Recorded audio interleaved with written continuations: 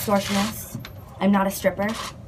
I'm a recording artist and an actress, and I've not broken any laws.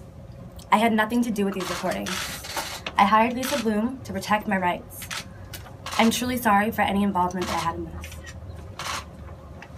Thank you, Montia. How long was she involved with Kevin Hart for? It was briefly about a month ago. Have you talked to law enforcement, and will you talk to law enforcement? We will be talking to law enforcement immediately because that's what crime victims should do, and I will be going with Montia to talk to law enforcement. Has Kevin Hart reached out to her? Not recently. There have been discussions in the past, yes. Is it your belief that there are sex tapes out there? Well, we have seen online the same thing that many of you have seen, which are very disturbing images that appear to be of Montia with Kevin Hart about a month ago in Las Vegas. And she had nothing to do with it. She did not consent to it.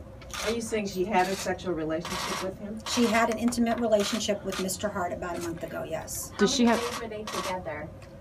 We're not getting into that.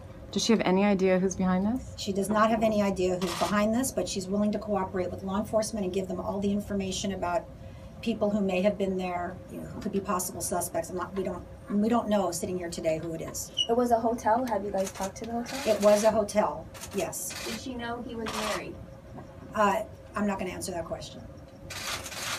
Okay? Why Thank did you, your lawyer everybody. request money for the lie detector?